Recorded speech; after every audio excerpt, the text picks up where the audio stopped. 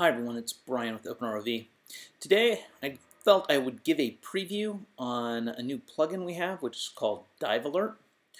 The problem that we have, we've been driving ROVs a long time, and we have the telemetry stream that's been showing us a lot of info or data that's coming from all the sensors.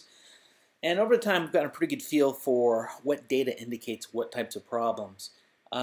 And so kind of had this idea that there must be a way to have the robot basically interpret its own telemetry stream and let us, the pilot, know kind of what's going on and what's wrong. So that's what this stream does. It gives alerts based on a lot of data anomalies that the system senses in the telemetry stream. So let's go ahead and bring it in.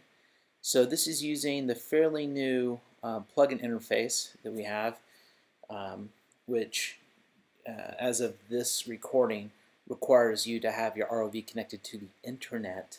We have a bunch of different ways you can do that. But here we have the DiveAlerts plugin, so I'm going to go ahead and install that.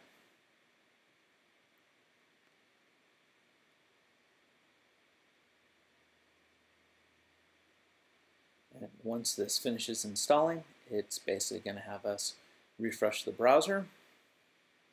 Cool. All right. So let's go ahead and go. Now, in this case, I'm running off a bench supply, so what's going to happen, we're actually going to get an alert that happens pretty quick. Boom! There was the first alert. So you heard a couple things there.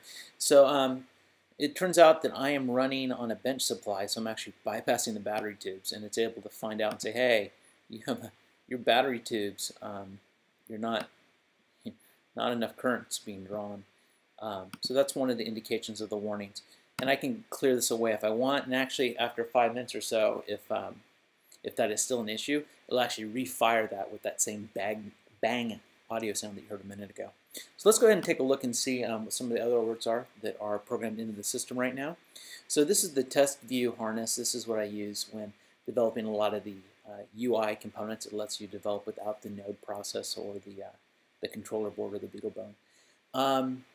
And so this has the plugin loaded, and what I'm going to do is I'm going to send in some kind of fake telemetry stream to start populating information. Let me actually go ahead and raise the board temp for a second. So this should be fine. This is your normal telemetry stream, no big deal. Now what happens is, let's say we're diving, and all of a sudden the board temperature goes way down. Well, this system will actually detect that and fire a warning. In this case, notice the color is red, which means it's a critical issue. Detected rapid internal temp change. This may indicate flooding. So, hey, that's helpful, because what's the odds that you are going to be sitting here looking at the telemetry stream and noticing that this board temp number went from 38.1 to, or from 48.1 to 38.1? Not likely. So that's one of the alerts. Let's do another one. We will also go ahead and, so battery tubes, if you're doing the same operation on both motor, or, well, let me back up. So let's just do battery tube current. Let's say that one of our battery tubes floods and we lose that tube. What will happen is we'll actually get a zero current draw off that battery tube. The system will identify that and let us know that we're in danger of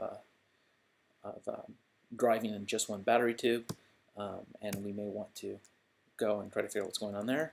Let me grab one of the other ones. So speed controllers. This is kind of a good one, because your speed controllers, if you have the identical operations, in this case, if you're just thrusting forward, for instance, and both motors are both at the same speed, then they should be drawing roughly the same current. And this example right now is doing that. But let's say that one of these starts drawing vastly more current for the same operation. All right, now that could be an indication that we have a bearing that's going. It could be an indication of a short in the system, but same type of thing. You're not going to notice that necessarily on the telemetry stream that's flying by, but having it pop up in your face, that could save your ROV. That could save your dive trip.